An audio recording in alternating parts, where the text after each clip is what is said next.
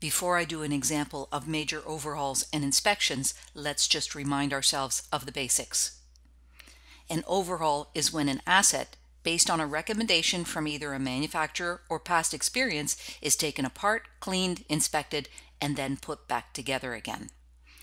An inspection may be part of an overhaul, but it may also be a separate check on an asset, completed periodically to make sure that the asset is in good working order. If the overhaul or inspection meet the recognition criteria, meaning that it improves the asset's service potential, then the cost can be capitalized and depreciated until the next major overhaul or inspection. Similar to replacements, the carrying value, which is the original cost less accumulated depreciation, of the previous overhaul or inspection, when it is known, must be derecognized or written off. We do that when the subsequent overhaul or inspection takes place. If the carrying value of the original overhaul or inspection is not known, it must be estimated and then written off. Let's do an example. We'll start by reading the question. Julian Corporation operates a fleet of refrigerator trucks. The company has a policy of overhauling their trucks every 40,000 kilometers of use, which is approximately every 2 years.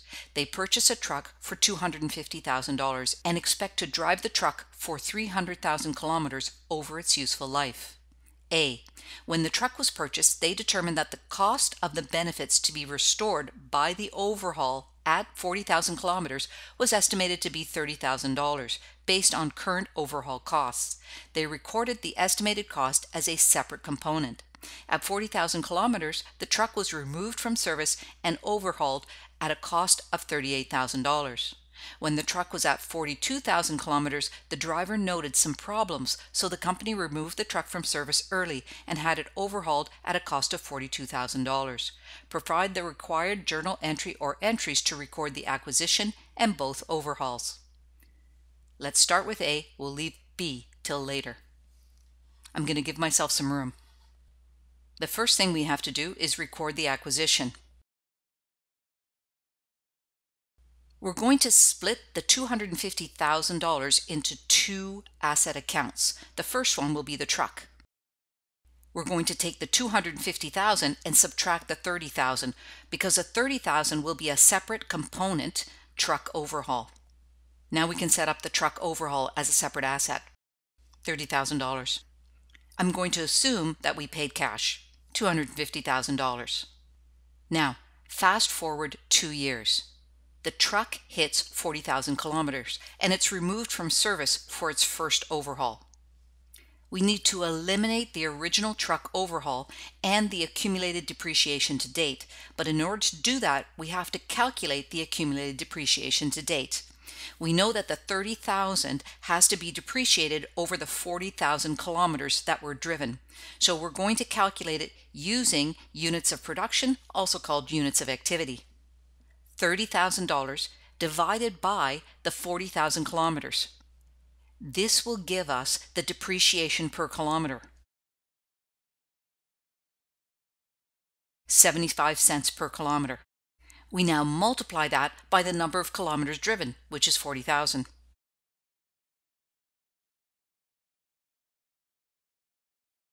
Of course, this is equal to the $30,000. So we know that this asset, truck overhaul, is fully depreciated. We can now eliminate the original overhaul. We're going to debit the accumulated depreciation because accumulated depreciation right now has $30,000 in it. And we're going to credit the truck overhaul to get rid of it. Because the accumulated depreciation is equal to the value of the asset, there is no loss. Now, let's record the cost of this first overhaul. The truck overhaul cost us $38,000, so we're going to record $38,000. And I'm going to assume we paid cash.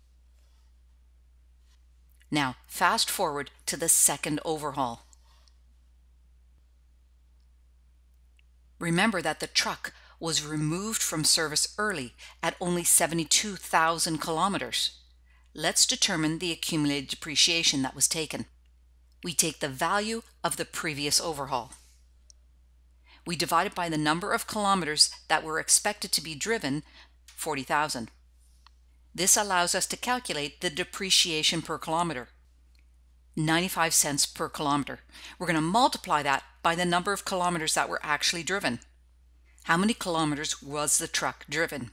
Remember, it's 72,000 kilometers right now, but the truck had already been driven 40,000 kilometers before the first overhaul. So we have to take the 72,000 kilometers, which is what we're at right now, and deduct the kilometers that were accounted for before the first overhaul. So we're going to take 72,000, subtract the 40,000 kilometers that were already accounted for to determine how many kilometers were driven since the first overhaul. 32,000 kilometers. We can now use this to calculate the accumulated depreciation to date. $30,400. That's the amount of accumulated depreciation to right now at 72,000 kilometers. Now, we need to eliminate the previous overhaul.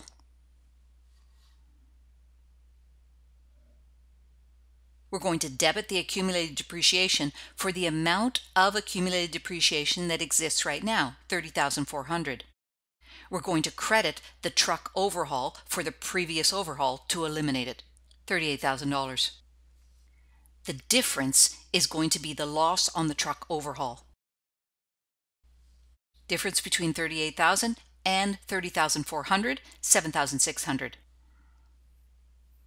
So the accumulated depreciation account is now zero, and the truck overhaul account is now zero, and we have a loss on truck overhaul on the income statement of $7,600. We now have to recognize the cost of the current overhaul. The cost of the current overhaul is $42,000. Debit truck overhaul, $42,000. And we're going to assume we paid cash. And so it continues. Every time the company performs an overhaul, they have to eliminate the prior overhaul. If it's fully depreciated, no loss. If it's not fully depreciated, there's going to be a loss account. And then we have to recognize the cost of the current overhaul as an asset and then do it all over again. Let's move on to B. B. When the truck was purchased, no separate overhaul component was recognized. At 40,000 kilometers, the truck was removed from service and overhauled at a cost of $38,000. The mechanic who performed the overhaul estimates that the cost of overhauls has increased by 15% over the 2-year period since the truck was purchased.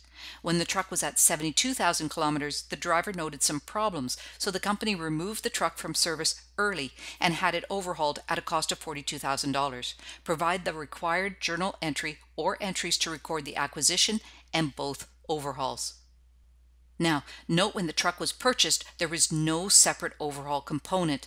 This means we have to use an estimate. Let's start by recognizing the purchase of the truck. In this case, because there's no separate component, we're simply going to debit the truck for the full $250,000. And we're going to assume we paid cash. Now, fast forward to the first overhaul, which is when the truck was at 40,000 kilometers. Our first step is to eliminate the cost of the overhaul, which was included in the cost of the truck, included in the $250,000. We know that the mechanic says the overhaul costs have increased by 15% over a 2-year period since the truck was purchased.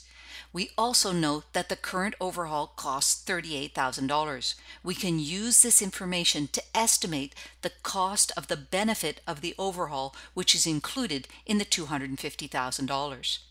We're going to take the current cost of the overhaul, $38,000.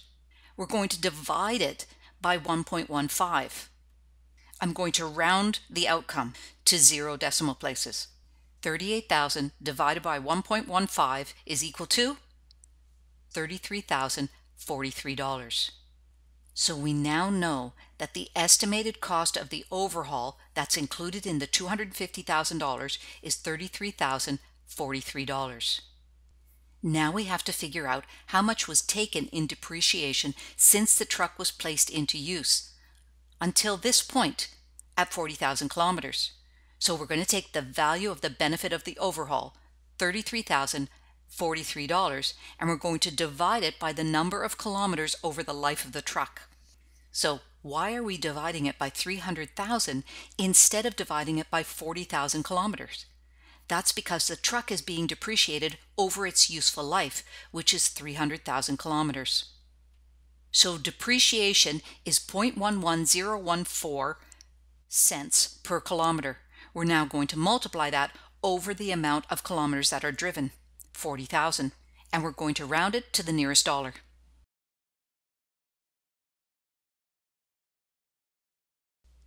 $4,406. This is the amount of depreciation taken to date that relates to the truck overhaul value of $33,043. We can now eliminate the estimated cost and the related accumulated depreciation from the truck account. We're going to debit the accumulated depreciation truck for the $4,406. Notice we're removing this from the accumulated depreciation truck because it's the truck that has been depreciated. There is no separate component, so the depreciation is from the truck depreciation account. We're also going to get rid of the value of the overhaul from the truck account, and that's a credit, $33,043. What about the difference? The difference is going to be the loss on the truck overhaul.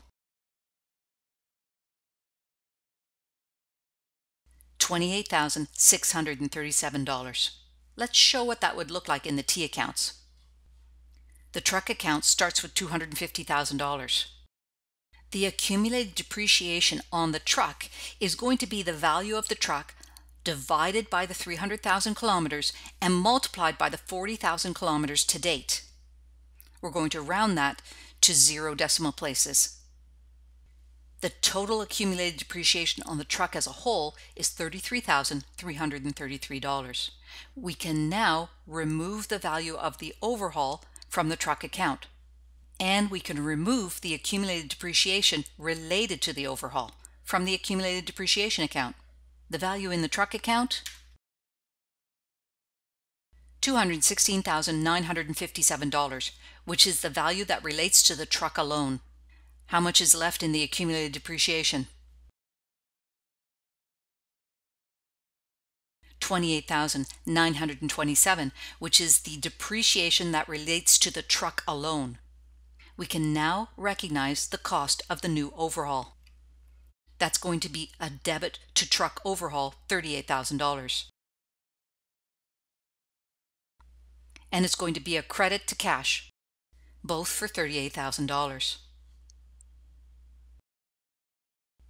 So note, we had to first estimate the value of the overhaul that was included in the original value of the truck.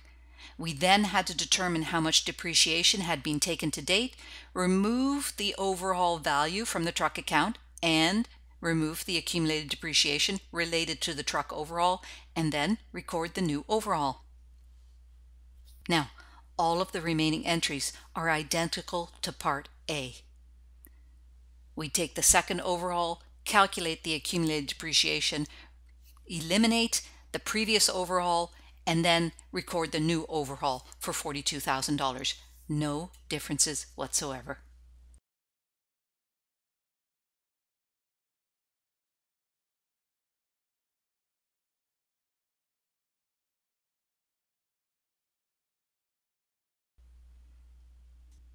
Notice again that the only change between Part A and Part B is the fact that for Part B, we had to estimate the value of the overhaul that was included in the cost of the original asset because component accounting had not been used.